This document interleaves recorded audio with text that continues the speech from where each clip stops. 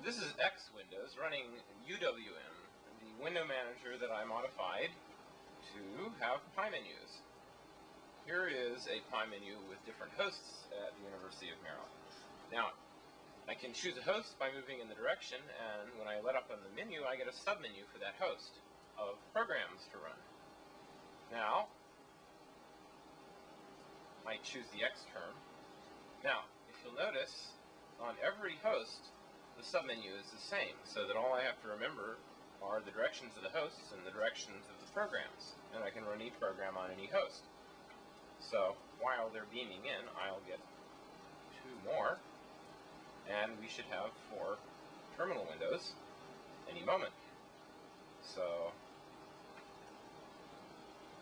there's a window management menu that lets me actually iconify something and place it, or just iconify it in its default place, switch the cursor focus to where my type-in goes, move a window just with a rubber band line, or actually drag that window, moving the whole window, or resize the window, and I'm going to demonstrate these. As well, there is raise and lower a window in the stacking order, and rotate back and forth the stacking order of the windows. Now, another useful one is pushing a window up, down, left, or right by a few pixels.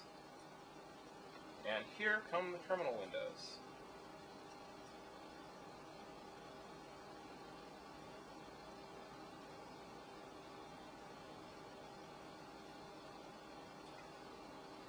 Well, here is pushing.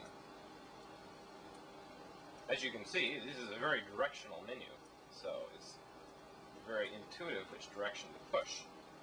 Now, lowering and raising is similarly intuitive. To put an icon somewhere, I can indicate this window and then move it.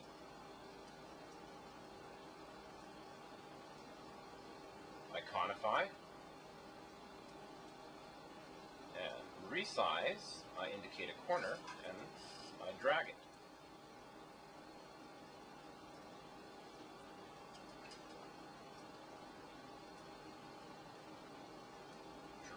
Drag and move.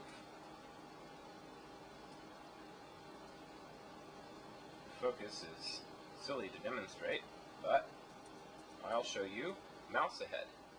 The push menu is very easy to select the direction you want very quickly. So if you mouse very quickly and the events are already in the queue by the time the program sees them that will complete the selection, there's no need to actually put up the menu. So I'm going to select a whole bunch of rights in succession. Now, a whole bunch of lefts. Oh, I'll deal with that later.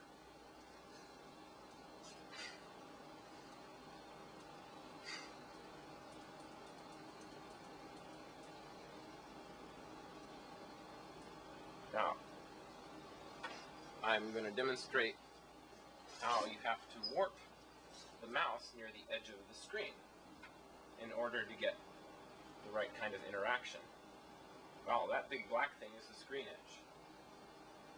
Okay, when the menu has to be moved to go onto the screen, the mouse should be moved by the same distance. Now, that takes a relative mouse work command, or you have to be able to read the position of the mouse very quickly so that you can move while clicking near the edge of the screen and have it not lose the distance that you've moved since the mouse down and the time it reads the position.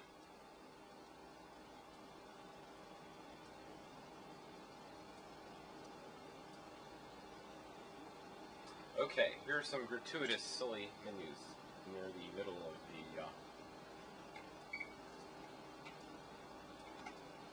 which bucket was it? Now, 12 hours. Very directional. Okay, some rig demos. The pull-down menu.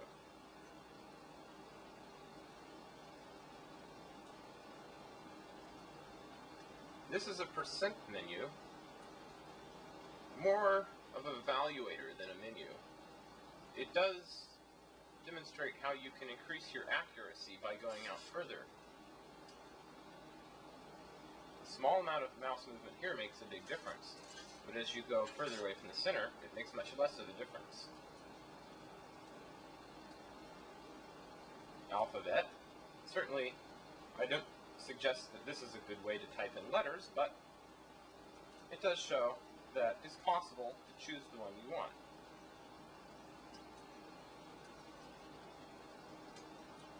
And these are the quadrants that, if you read about the gory implementation details, you'll know about. And this is your obvious compass menu.